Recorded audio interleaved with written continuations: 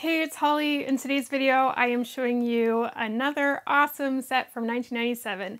This is the 1997 Daisy Dressmaker. This is just another one of those really cute fairy floral themed sets, and I can't wait to show you around. So let's get started.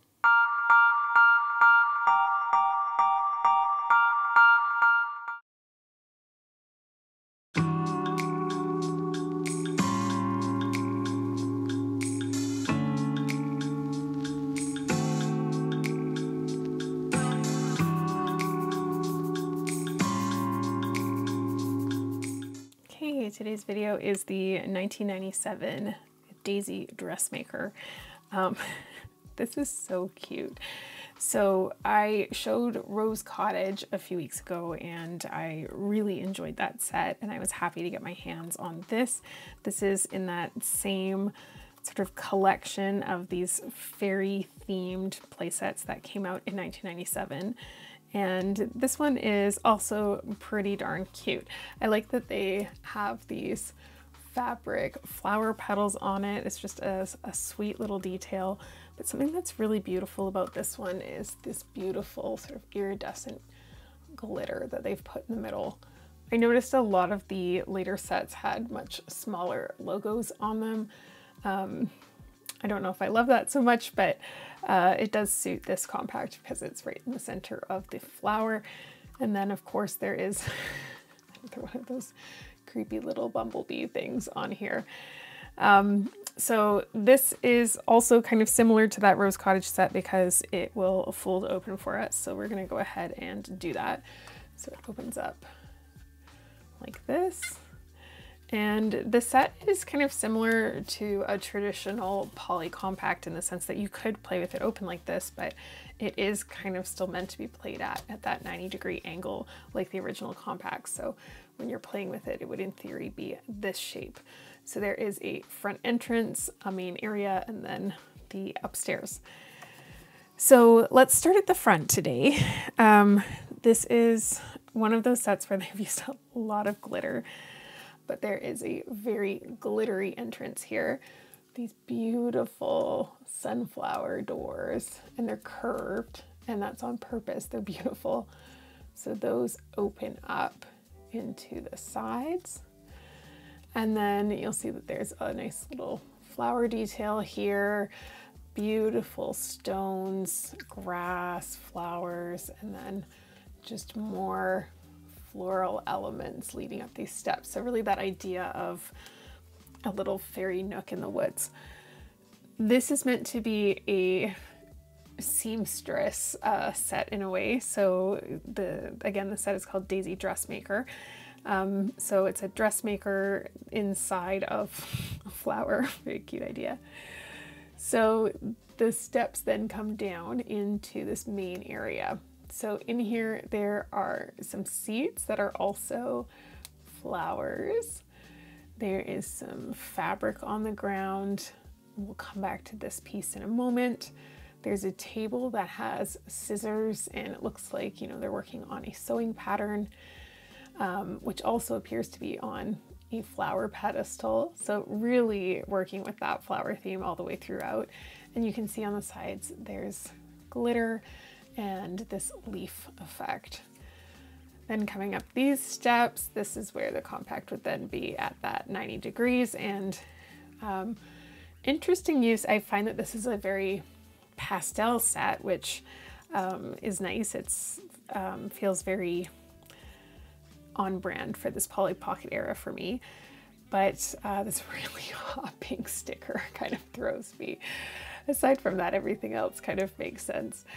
So again, more floral elements underneath. You can see that there is a flower here. And this is where the person that is coming for their dress would try the dress on. There is a dress hanging on the wall there, right next to a beautiful grandfather clock that appears to also have a flower in it. And then this petal folds down into a bed, so it's a little place for her to have her nap. So I guess she also lives here, and an armoire behind there. This turns, and again, note another flower detail in there. So the person that's trying on their dress can have a look at it in the mirror at all angles. I really do love this though. I'm not, if you've seen my video on the, what's it called? Gosh. Starshine Palace, the one that looks like a perfume bottle, I was kind of upset about the bed that folded down because I don't like that it's just not supported. It just seems really easy to break. Then again, this one's not, so I can't really complain, but I'm sure that a lot of them probably are for that reason. It's just easy for that to become broken. But I do love this bed because it's got these beautiful little flower details inside it as well, which is quite sweet. So that is what the interior of the playset looks like. Now the table in the middle will fold open, so it folds open into a full table, and then there is a meal here so she can entertain. So really sweet, but it just folds that one way as far as I can tell. Yes. So closed and open. So that is the set itself. It came with 3 pieces.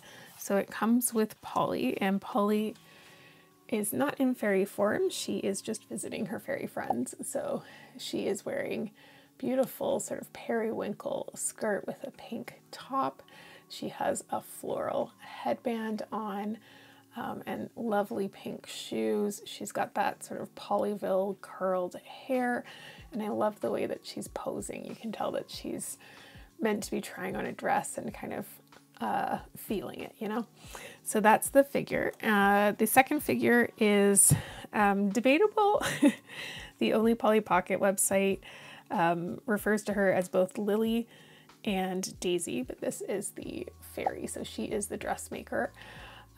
I would guess that what she's holding is probably meant to be a tape measure, so like one of those long flexible tape measures for taking measurements for clothing purposes, so draped around behind her neck and then coming back into her hand, which is a very cute detail. She has a little petal, like little leaf on her head as a hat, of little flower fabric skirt, which is attached to her, sort of turquoise leggings, green shoes, just a really sweet figure. I love this. And then the last piece is this skirt. So the skirt that comes with it is, it's quite rigid. It's really interesting. So it's a purple plastic skirt, but it has also those petal elements coming off of it, much like Daisy's. And it's quite rigid and solid, but the idea with this one, if I move these out of the way for a moment, is that it will sit on here. So then that's where she is working away, tailoring the dress. And then when Polly wants to try it on, she can either stand there. If you've ever had your clothes like tailored, then you'll know what I mean, like standing up on a stool and having it tailored to you. Or if we take this off, we can put this right onto Polly and it fits her a little bit better that way. It becomes mostly flush with her foot there, but that she can then stand on top of here and twirl and check it out. So it's it's so sweet. I think that is just a very cute little detail. So that's the set. It's not huge, it's quite small, and I mean, if you compare it to the size of my hand, you can see that it is quite small and totally fits in my hand. But at the same time, when it folds open like that, it feels a lot larger. And I don't know what it is about the set, but I really like this one. I really like this one, and I think it's because it has a very defined purpose, and I really like the ones that are kind of shops or services. So the idea of having a seamstress or a tailor is really cute. I like that. I don't know what it is about that, but I really like that. Just one more thing to mention over in the corner here. I missed this. There's a little side table in there, which is also quite cute, but a really beautiful, well done set. And I like that it is a compact. I like that it really folds into that shape. That's what I really like about the original, like 89 through 93-ish compacts, the just classic ones, is that they have that defined shape, and it's really easy to store them and take care of them. And I do feel that I could say the same about this. The Polyville sets and the other sets that are, you know, just different 3D shapes, I find are just a little bit more difficult to store. And though I do love them, of course I love them, I like the way that these are packaged up, if that makes sense. So that's the set. I'd love to know, as always, what is your favorite part of this set? I love this table. I think the table is a really neat detail. I also love the bed, even though it does give me mild anxiety. I do love the bed. I'm just making sure nothing else opens here. I did not have any of these sets from like 96 onward as a child, so it's nice to have these in my collection now, but they're brand new to me. Like I've never seen these before, so it's wonderful to have them. So I would say, which for me, it's either the pedal bed or the sewing table, but I will say that this figure, they just knocked this out of the park. I think she is so cute. I love the little leaf hat. She just looks like a little tulip, her little daisy skirt. And she's in great condition. I really have to say, like, she's lovely. So as always, let me know in the comments, what's your favorite part of this set, the 1997 Daisy Dressmaker.